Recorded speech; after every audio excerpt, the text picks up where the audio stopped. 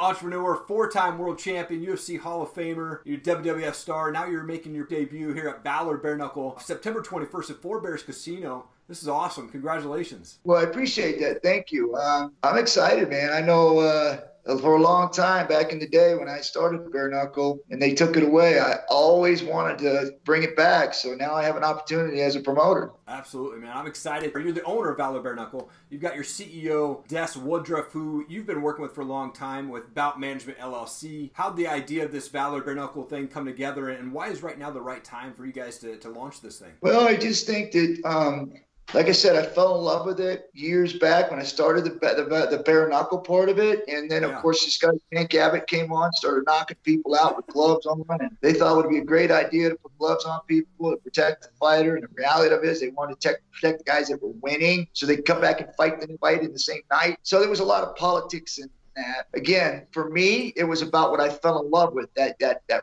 realism, bare knuckle, you know, the mano-a-mano, the pureness of that. There was no gloves, there was no equipment to make it better than man against man. And I always said, man, I had the opportunity to do it, to bring it back, I would. And so we had been watching the social media sites and these people fighting on the street, and they would get thousands of hits, millions of hits. Then we saw Bare Knuckle launch, a couple ones in England, one here, a couple here, and we saw that they were actually outdoing the MMA with the viewers and stuff. So I said, wow, what an opportunity for us to be able to jump in now, since we're seeing all the rise of the popularity of bare knuckle, that we can actually launch it now and bring it to another level. So we came up with the name Valor because I thought, like, that's courage and honor. We want to make guys fight in there that they're respectful and that they're tough. And so we wanted a name to go along with how we wanted our company to be. And so that's kind of how we really started out and moving forward, was because of what we were seeing with these street fights that were happening, and then with these other organizations launching. We sat back and watched these other organizations make mistakes. We saw what was working, what wasn't working. And so we had an opportunity to really kind of sit back and really see what the right direction was, because these other ones were already making those mistakes. We felt we could save a lot of money letting all them make all the mistakes, and then we could jump into it and actually do what we see works, what's working for everyone. So that's kind of what we did. That's how we actually got started. Awesome. And you guys are already planning a second show before the end of the year, right? Yeah, we're not in this for the short. We got a strong investment team. We've got a strong team around us when it comes to our organization, Valor itself. We have a good core of people. We have over 80 years of experience with our team combined. Wow. That's a lot of connections, man. That's how we end up getting pay-per-view, our DirecTV, our Dish Network, all the major cable companies, and Fight TV, which is our digital. That's how we were able to make all these connections, was because of the amount of people on our team that has all those connections. We were able to plug into a lot of areas, just like with the media coverage that we're getting now. We're literally haven't even had a fight yet. We're already over the top of everyone. And it's because of the relationships that we have all built over the years on our team. Now, I believe there's 8 fights on the night, including a 4-man heavyweight tournament. Now, with that tournament, 2 fighters will fight twice in the night. You have fought in tournaments before. What's the mentality like as a fighter going back to the ring or the cage for the second time in a night? Yeah, it's a switch, right? I mean, you switch on and you're out there fighting. And then when you're done fighting, you do your interview, you go back to the room and you take care of whatever you have to take care of, making sure that you go in and fight again. But it's really a switch. There's a switch on and there's a switch off. And when you're done fighting, you switch it off, because now you got to regroup. And then when you step back into that ring, no matter what hurts, no matter you sprained this or you did this, or you got a cut here, when you turn that switch on, none of that matters. You just you're go. And it's a mentality. And some people have a hard time fighting tournaments, because that mentality of being able to turn it on and off just isn't there. So I think the guys that we have in our tournament, they have that switch. They switch it on, they switch it off. Yeah. You guys did something really cool. You guys had fans actually pick this first round of the tournament, right? Is there a fight that you're most excited to see happen? Well, I think the tournament itself, Mark Godbeer versus Jack May, Mighty Mo versus Romero Sokaju. Yeah. And you're right. Fans got to pick the first round. I want to say thank you to the fans for coming out. We had a great turnout. They got to pick that first round. And it's funny, because a lot of us on the team wanted a certain first round matchups, right? And so we all kind of had our ideas of we wanted. And it's funny too, because like the fans picked almost the same lineup that we would have picked. So it's awesome to see the fans are that connected, what they would like to see as opposed to what we would like to see. It's the same thing. So, but Ishii Smith is a sneaker, right? When you think about him being a ex-pro boxer and also a former champion boxer, and you got Esteban Payan, who's got a resume in the UFC or in the MMA world. Bare knuckle is a different beast. You think about boxing, they say, well, which one of these guys in MMA or boxing would transition better? And I guarantee you that 90% of the people would say MMA. And I beg to differ. The easiest one to transition is the one that has the experience. Now, you look at the two of them, people would think boxing would probably translate a lot easier into bare knuckle because everything is the same, right? I mean, it's footwork, it's still punching, they're just taking the gloves off. But here's the big difference, right? Boxers are used to doing a pickaboo, right? They're used to slapping things around. They're used to doing this, used to slipping, used to taking shots because they're, guys are just touching them, trying to feel them before they hit them. Can't do that in bare knuckle. You can't touch them because if they touch you, they're going to cut you. So you can't let them touch you. You can't pickaboo. So the false sense of security with a boxer is to be able to slap them away or to block them with their hands, and they ain't gonna be able to do that in bare knuckle. So I think the boxers are the ones that have to be more concerned about being able to transition into bare knuckle because of the way they're used to being able to defend punches, not because of the way they punch, but because of the way they defend the punches. So, but it'll be interesting. We've seen, Malnaji step in there and he had a tough fight. So I'm excited because it's like back in the early days with the UFC where you had style against style. Yeah. This is the same thing where you've got guys coming from MMA, guys coming from boxing, you got kickboxing, you got whatever, and coming into bare knuckle and you're going, hey, everybody's 0-0 unless you've had a bare knuckle fight before. So you're all trying to transition your style into this style. So to me, it's really similar. Right, man, so cool. And there's all these other promotions you kind of spoke about earlier. You guys watched to see what they did wrong, what they did right. They all do something a little bit different. What does Valor Bare Knuckle bring to the table that's going to be different or make you guys stand out from these other promotions? Well, I think that the way you'll be able to view the fight, we have a whole different system there. That we believe that the fans will be able to view it from a much better perspective. And I also believe that the way that we're allowing the fighters to go in and fight, you can't have tape on your hands. You have on the wrist. So they used to be able to tape their thumbs and stuff like that. But that gives them a chance to be able to poke people in the eye with their thumb because they get tape to support their thumbs. And so I want it to be, if it's bare knuckle, it's bare knuckle. You don't need tape on your hands. If you can't fight without tape, you don't belong in bare knuckle. Sure. It's a certain individual, a certain character, and a certain toughness that goes into bare knuckle, and you shouldn't be able to cheat and put tape on your hands and call yourself a bare knuckle fighter. Yeah. Agreed. Well, hey, I also wanted to bring up, you recently got announced as wrestling or being called to wrestle at Impact Wrestling at their event in Las Vegas against Moose. This is huge news for wrestling fans. What's the game plan for that matchup, man? That's really exciting. Well, first of all, I was just playing around with Brian Cage, champion, I was ribbing him. I had the belt before, and you know how he talks about being the machine. I said, well, I'm going to break the machine. And so we were kind of punching at each other a little bit through the media. And this guy chimes in. I don't know who he is. He says he's a 5-star athlete or whatever he is. I looked into him, man, and I was like, dude, you shouldn't say that because when people look up the background, they're going to find out you were a 5-star bust. So it's not really, you don't want to lay on something that you didn't succeed at, right? So, but when he steps in front of me, I hope he has a little bit different attitude because when I'm standing in front of him, I'm not playing. He has something to say. He's going to have to answer what he says. Yeah, man, I'm excited. It's going to be awesome. And that's just in a couple weeks. And want to transition a little bit more to a personal side of things, but you had this crazy childhood. You were transitioned, from placement homes to drug addictions. You got in a lot of fights. You even got stabbed.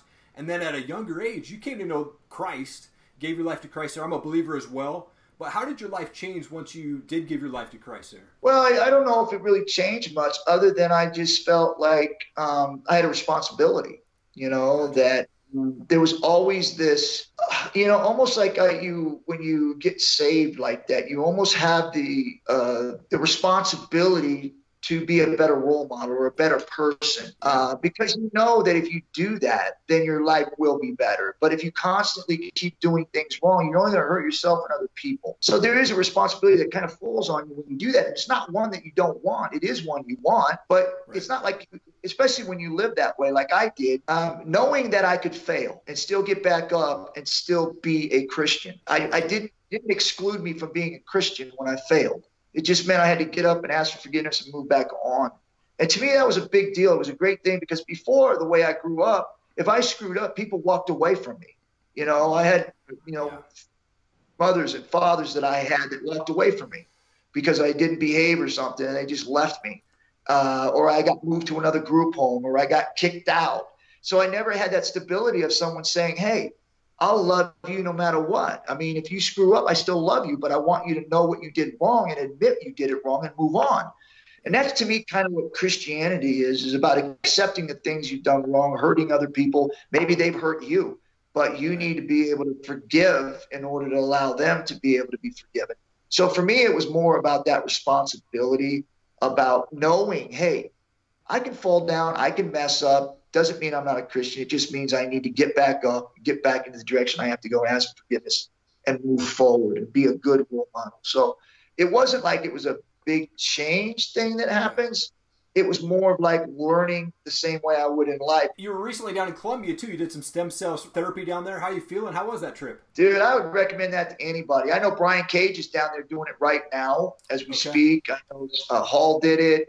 Not sure if Nash did or not, but Ryan, what's his name? The big show or whatever it is. Oh, yeah. Sure. But a lot of guys have gone down and I've done the stem cells, and that's the reason why I did it, was because some of the stuff I got fed back from Matt Hughes and some of the things I heard that Chuck Liddell had done. There was a lot of positive feedback, and I said, you know what, I want to do this because here in the States they're just too regulated. Like, you don't get the amount of stem cells you need for it to be effective. And so I went ahead and did it. I did my research, making sure it wasn't abortions or anything like that. It was from umbilicals that were donated from live babies. So I went down, I did it, and it was amazing. Even the second day, it's supposed to take at least 3 months for you to get the full effect. But in 3 days, I actually felt the irritation in my back, my lower back, my middle of my back.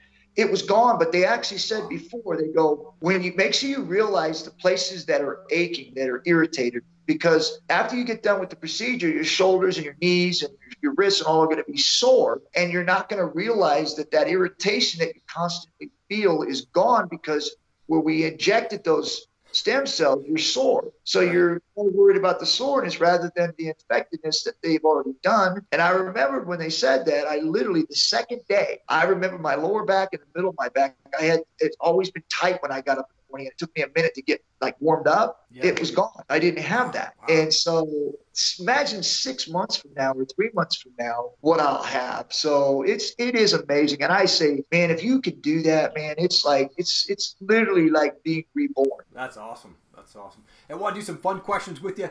You had an interview with Ed Milet, who's a guy that I love to listen to his shows. Interviewed with him, I think, about a year ago or so now. But how was that experience? Was he a pretty cool guy? Yeah, when we first started talking, people were like, wow, this is going to be a great interview. And I was like, I didn't know, right? I was like, oh, okay, But as soon as we started up the interview and he started talking about some stuff that he was doing, what he went through and what I went through, and it was just like we were a brother from another mother, right? It just seemed to really go together. And we had a great interview. I thought the stuff that we were able to talk about, the amount of people that we were able to reach and help them through their issues. So it was really a great time, and I really appreciated that time with him. Very cool. And do you have a favorite band that you listen to, or a favorite type of music that you listen to? I listen to all kinds, man. Country, Christian. Got a lot of good Christian music now. But I listen to country. I listen to the oldies, the rock, So I listen to all of it if it's good music. This one might be a given, but how does the world's most dangerous man eat your steak?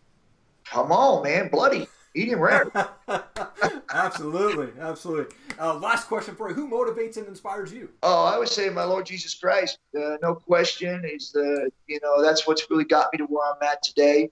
I can't look to any human being because we're all flawed. Yeah. So that's really my biggest. I read the Bible and I look to see the things that he went through and some of the things that he dealt with. You know, we try to emulate that. We can't, but we try. So yeah, I would say Jesus Christ for sure. Not trying to get all religious or anything, but that's really what I rely on. Absolutely, absolutely. Well, I also, Ken, wanted to give you an opportunity to just give a shout out to anybody that's on your team, coaches, sponsors, anybody like that. Make sure they got a shout out on the video there for you. Yeah, I just want to make sure that we talk about our team. I know Des Woodward is my business partner. You know, done a tremendous job at this point. I know Jen Wink, who used to work for the USC as the PR, and she's with us, and she's done a great job. Todd Middendorf is our VP of Operations.